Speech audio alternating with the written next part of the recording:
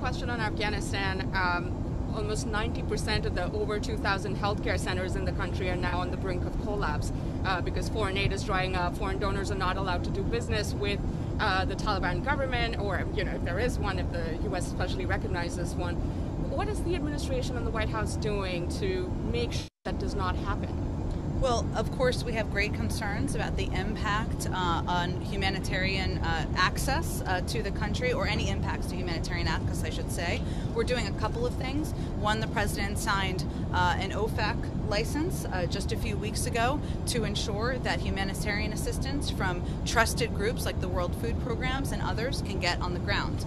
The second step we're taking is working, and our Secretary of State is on the ground in Qatar now, working to see what we can do to get flights up and operational, not just from Kabul, but from other regional airports in the country, because we know that while that's also a part of getting individuals out who want to leave, including the remaining American citizens, it's also the way that a range of assistance will get into the country. So those are a couple of steps we're taking. It is also an issue that we are in close coordination with the UN and with our partners and around the world as well.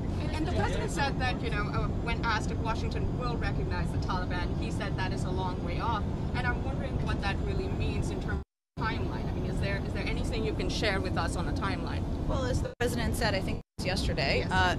There's no rush to recognition. It is really going to be dependent on what steps the Taliban takes. The world will be watching, the United States included, and they will be watching whether they allow for American citizens and citizens of other countries to depart, whether they allow individuals who want to leave the country to leave, whether they allow for humanitarian assistance to travel, how they treat women and girls around the country. I don't have a timeline for you. It depends on what behavior they exhibit on the ground. Has the president been updated on how many Americans are still in Afghanistan right now?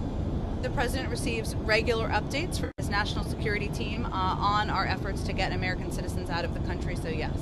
Is it still at 100 though? It's just under that. I think the State Department has given numbers that, as you may have seen out there reported over the weekend, there were 4 American citizens who were able to depart over land. That's one of the ways that we are working with American citizens to get out of the country. And obviously our Secretary of State is on the ground in Qatar, I think still as of this moment, and getting Qatari Airlines up and operational is part of our objective as well. I know Secretary Blinken spoke to this a little bit this morning, but can you offer any further clarity on who's stuck on these planes, who are the people, and who is actually blocking them? Is it the Taliban that's keeping... I know there's some issues with documents, but who are these people that are stuck? Are they Americans? Well, again, we're working to get every single American citizen and any individual who has documentation out of the country. And I think our Secretary of State also spoke to this on the ground in Qatar, where he conveyed that he has not received reports, I'm paraphrasing him, so you should quote him directly, that individuals who have documentation have been stopped. I would also note that some of these charter flights, and I talked about this a little bit, we don't have an assessment of the manifest. We're not on the ground, right? So we don't, while we are in touch with American citizens directly, beyond that, we don't have an assessment of manifest, what security protocols and measures are taken, so the range of issues that we're working through. Governor